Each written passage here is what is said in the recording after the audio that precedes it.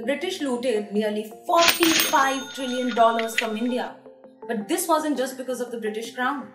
A private corporation was first responsible for the colonization and oppression of an entire subcontinent. We are talking about the East India Company, of course. But how did a company manage to bring down a country? Let's find out. The East India Company was established in the 1600s when a group of London merchants wanted a slice of the Asian spice trade. But Indian textiles, tea and opium would soon become their substances of choice. East India Company got approval from Jahangir to set up a factory in Surat in 1613 and never looked back.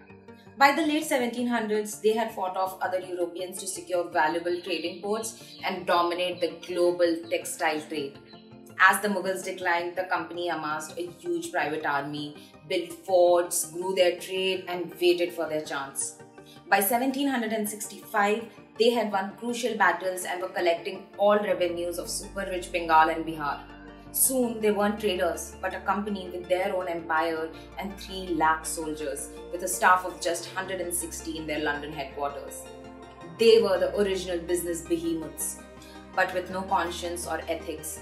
East India Company's tactics included outright war and looting, bribery and forging contracts, taxing starving families after instigating famines, selling Indian-grown opium to China forcibly, and trading slaves.